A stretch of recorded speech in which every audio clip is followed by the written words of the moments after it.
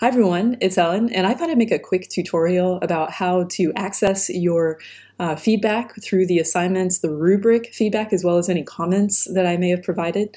And it seems like it's not that straightforward. So if this video is incorrect and what I tell you to look for you can't see, let me know, and I'll take this video down and I'll figure out a better way to give you the feedback. But I thought this was a clever solution, and I could be wrong. Moodle is not necessarily the most user-friendly for some things, so I have to do some workarounds sometimes. I've clicked on Moodle and I'll find our course, which is Science 120. I love this class. This is the neatest class to me.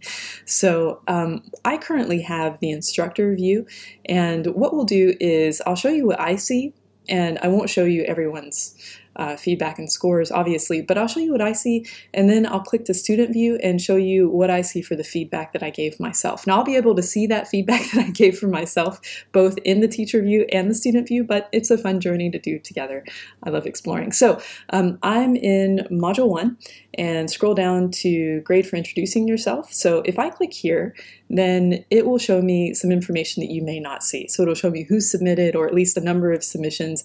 Don't worry about submitting anything. You don't need to submit anything here. Your submission is on Flipgrid. This gives me an easy way to put a grade in that Moodle accepts and says, oh, that's cool, thank you for grading this.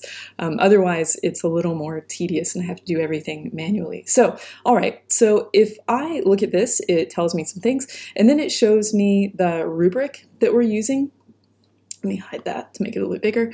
So here's the rubric, and it just has a series of different things that I can choose. And then if I scroll down, if I scroll down, it says, Ellen, you have not submitted anything. And I say, I know, because my submission is on Flipgrid.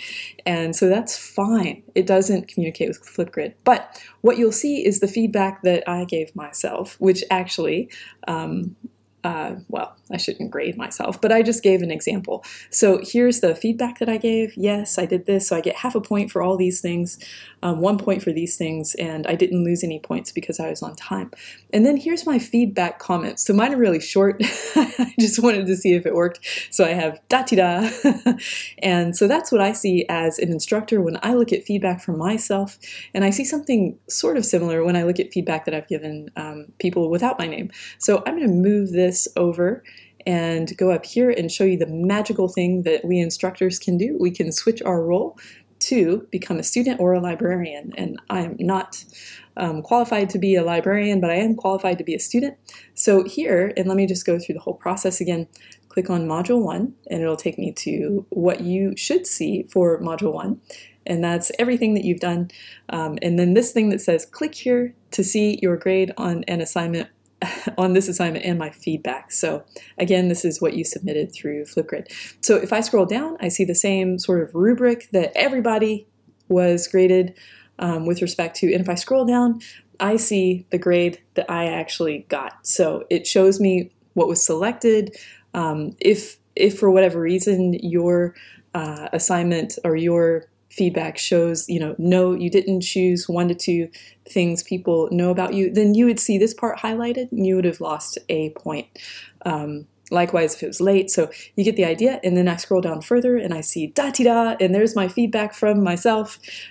So I hope this is helpful. And what I like, because I don't see everything that you do, and I don't see everything in the same way that you do, and that's true in general for life. When we think about what other people are perceiving and thinking, we just don't really know. But I really don't have a great way of accessing the student view. So if there's anything that's unclear, or I tell you you can see things and you really can't, I probably don't know. So what I really appreciate is when you tell me, and then I think, oh gosh, boy, I don't want to mislead everybody, make confusion. So then I'll go in and change it or create a tutorial video or something like that. Hey guys, I am loving this class and I really enjoy learning more about you as people. So what I often find is when we just dive into a classroom on campus, especially if it's a big class, and I would say this is a moderately big class, I don't necessarily have the time to get to know everybody and everybody's interests and passions and just cool things about them. So I'm really grateful to have this opportunity to get to know you better, and it gives you the opportunity to see each other and realize, oh gosh, I didn't know, that Shelby was in this class, and I don't think we have a Shelby. Or, wow, that's such a cool person. I didn't know they were a communications major or a digital cinema major, and maybe we can study together. Maybe I should try and connect with them. So that's just a little bit of information. Module 2 assignments are up, obviously, and I'm really excited to see what you do with them. There's some engagement, so you'll want to get started early. You have to submit a photo to a forum and talk about it, and as well as take a quiz and do some reading and that kind of stuff. But I'm really excited. So if you have any questions at all, please don't hesitate to contact me, and I'll shut up, or else this will be a 20-minute video, which I'm great at making. I really appreciate you guys. Keep up the great work, and let me know if there's anything I can do for you or for us in this class. All right. Bye.